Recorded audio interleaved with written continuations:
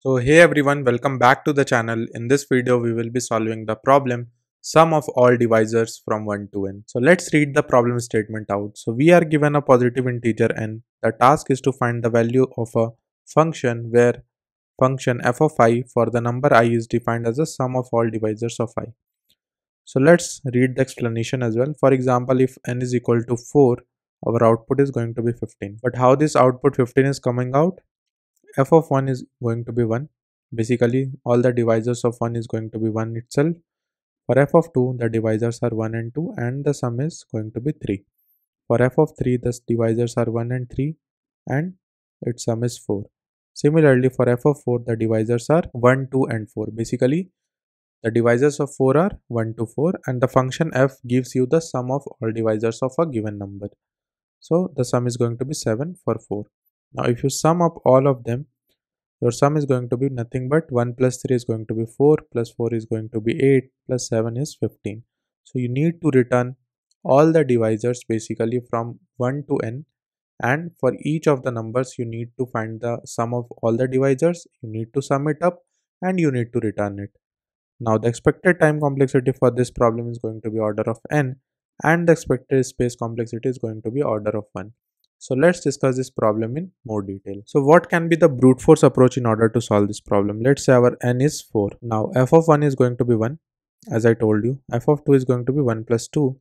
F of 3 is going to be 1 plus 3 and f of 4 is going to be 1 plus 2 plus 4, right? Now the brute force approach is that you just simply run a loop for I equal to 1 till I less than equal to n, okay, because we need to find the divisors for all numbers from 1 to n. Now you can simply run a loop inside this for int j equal to 1, j less than equal to I and j plus plus.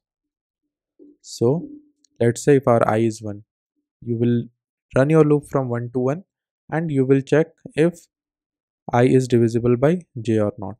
If it is divisible, you will simply sum up j into your variable sum and you can get your answer, right? Similarly for 4, your j will run from 1 to 4 and you will check for each of the values, basically 1 2 3 4, and 1 will divide 4, 2 will divide 4 and 4 will divide 4. So here you will add up 7 here, okay, because 1 plus 2 plus 4 is going to be nothing but 7, and in the end you can get your answer.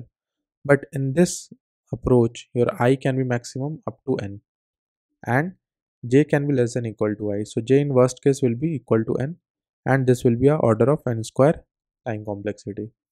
The space complexity here will be nothing but order of 1, right, because you are simply using a sum variable.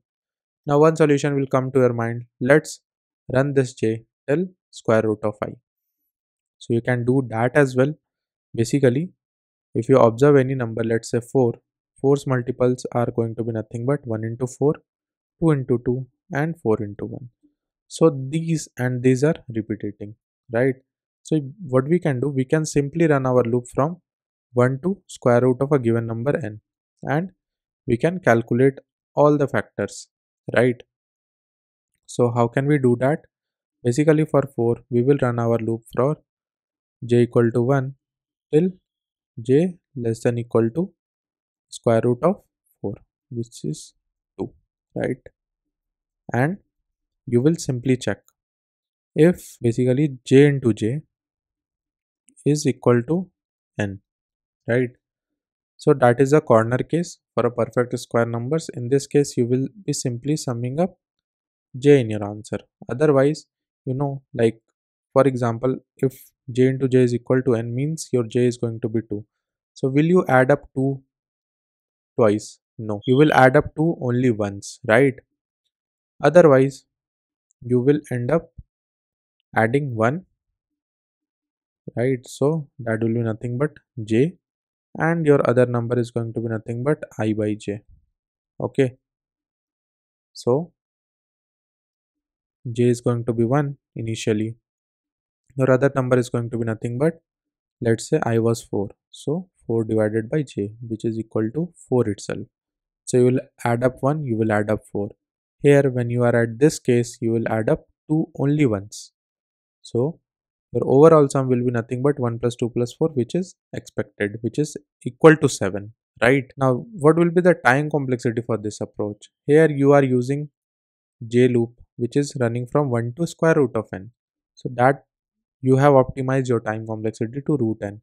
But your outer loop I will be running for n times because you need to do this for every numbers from 1 to n.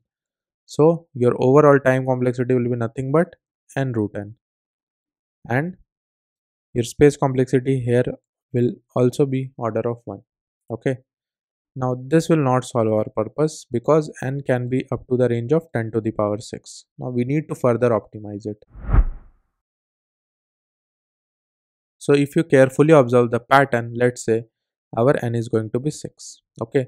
So we need to calculate the sum of all the divisors for every n from 1 to 6. Okay. So let's write it. So f of 1 is going to be 1. F of 2 is also going to be 1 plus 2. F of 3 is going to be 1 plus 3.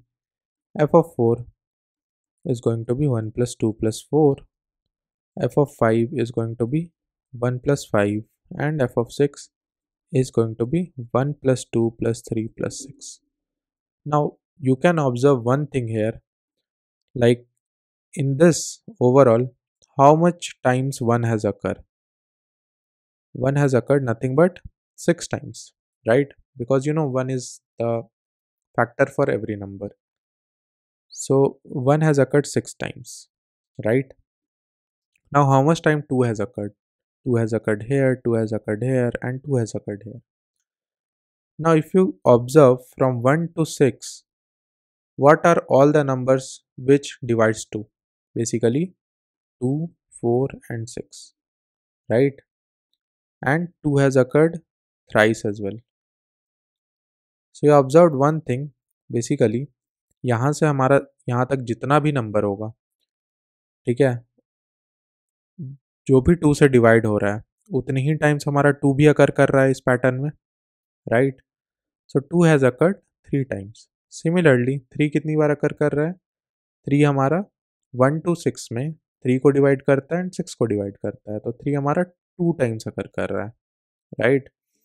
Similarly 4 कितनी बार अकर करेगा?